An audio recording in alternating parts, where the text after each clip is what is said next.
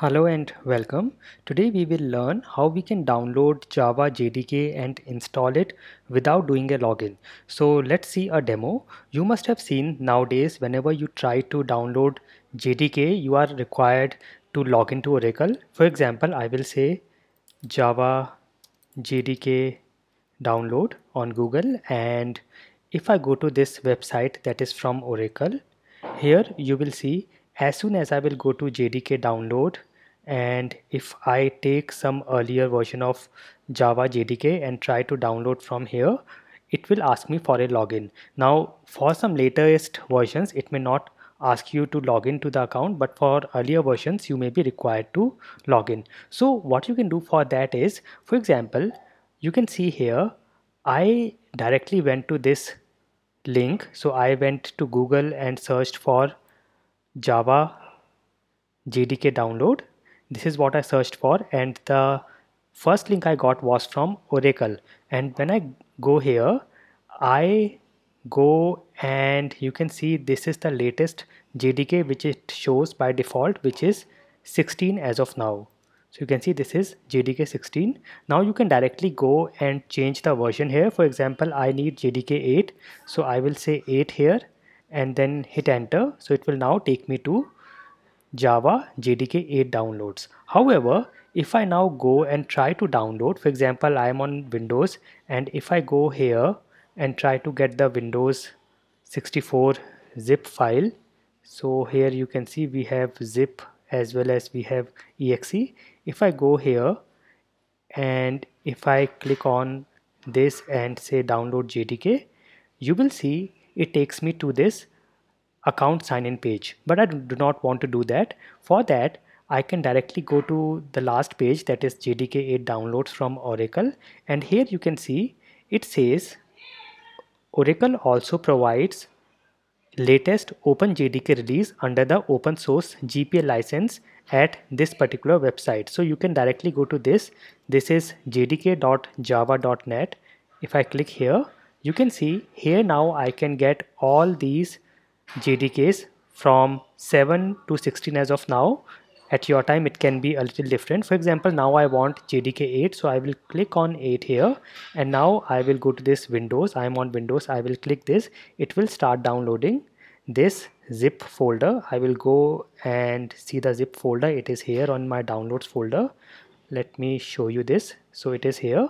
Now if I go on my command prompt, if you are on Mac, you can go to your terminal, and if I say Java space hyphen version and check the Java version on my system, you can see it is Java 11 already set up. Now in case you have any different version, or you even if you do not have Java, if you see a message like command not found, do not worry, I will tell you how to set this up. So now I want to use Java 8 or JDK 8. So first I will extract this and put in my C program files Java folder. So if you go to your C drive and go to program files, you will see a folder called Java. If you do not see it here, it can be in C program files x86 folder, and you can also create this Java folder, and here you can see I have JDK 11, 14 and JDK 15, but as of now the environment variables are set for JDK 11. So the first thing I will do is I will have to extract my JDK 8 folder here. So I will go here, JDK 8, right click, extract all, and I will browse to C program files. Let me show you from scratch. I am browsing to my C drive, program files, and going to my Java folder, and this is where I will extract this. So I will click on extract, and this will extract the folder on my C program files Java folder, and then I will set the environment variables to set Java 8 or JDK 8 on my system. So let's just wait for this extraction to be complete, and this is done.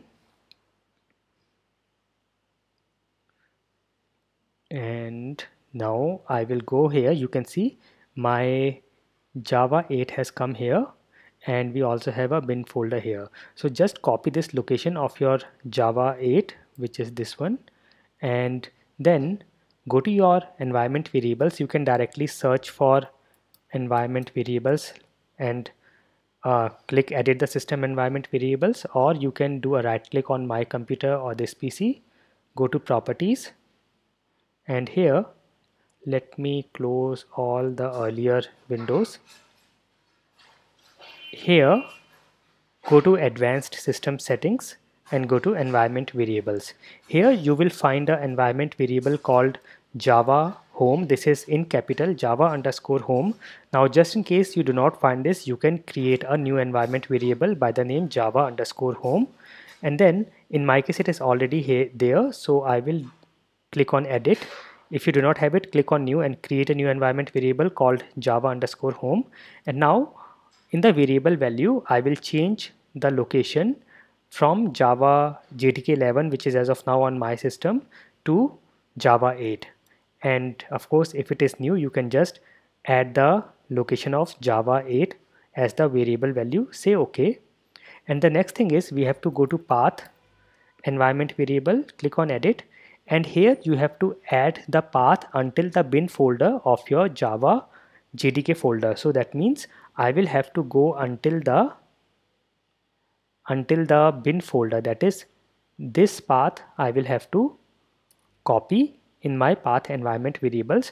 And a better way and efficient way is you say percent Java underscore home percent. So this will take whatever value is there in your Java home and environment variables and append bin to it. So I am saying percent Java underscore home percent and then backslash bin. So it will take the value from the Java home and then append bin, and then that's it.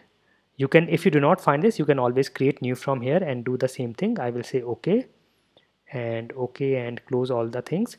Now open a new command prompt and let me check the Java version. So if I say Java space hyphen version, and you can see now I have Java 8 or JDK 8. To check the compiler version, I will say Java C space hyphen version, and here as well I have Java 8. Do not worry if you do not see compiler version, but now we have Java 8 on our system and we can start using it. And this is how you can use and install Java and JDK without login. I hope this was useful for you. Thank you for watching and never stop learning.